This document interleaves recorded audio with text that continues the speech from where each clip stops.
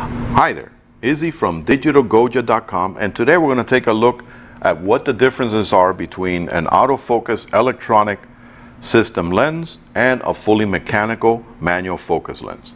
Number one, if we look at the back of the mechanical lens, notice that there are no electronic contacts back here whatsoever. This is the same technology that we've had way back in the days of film.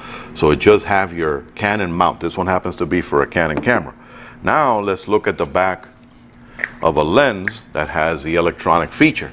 Notice how you have electronic contacts, because in here there are tons of circuits and motherboards and features that allow this lens to communicate with your standard DSLR. So let's mount it on here. Now when I turn on the camera,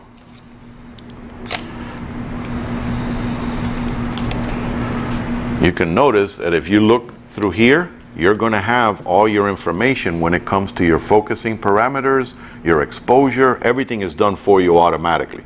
And of course, when you do any kind of setting whatsoever, so if I choose to go into, let's say for example, a manual mode, I can now set the f-stop as we always do here with our control panel right here on the command button.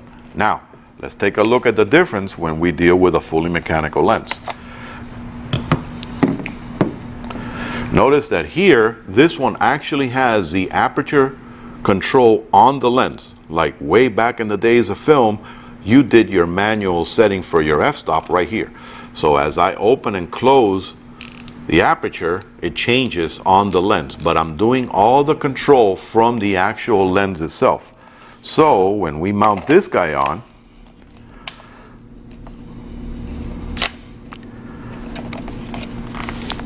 which is what I recommend, especially for the novices. Notice how when you do your exposure, it changes your exposure in real time, but there's no reading whatsoever.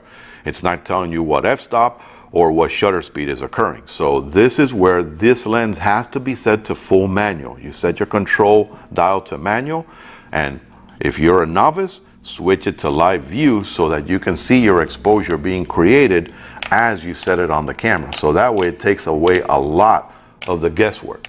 You can still have a lot of fun and work with an 8mm in this design. This one happens to be, of course, the Altura 8mm fisheye. Now, if you choose to, you do have the option of purchasing, of course, something like this. This is the beautiful L series 8-15 lens from Canon. But notice, you will have a substantial difference in price. So you got to make a decision. Do I want to have a lot of fun and spend a nominal amount of money and investment because I'm not an advanced photographer and I'm new to photography, or I want to save money?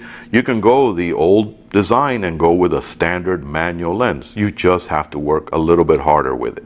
But if not, you still always have the option of going with today's most advanced technology out there. You make the decision. Remember, if you have any ideas or questions about videos on photographic equipment, subscribe to the link underneath and shoot me an email at video@digitalgoja.com. Happy shooting!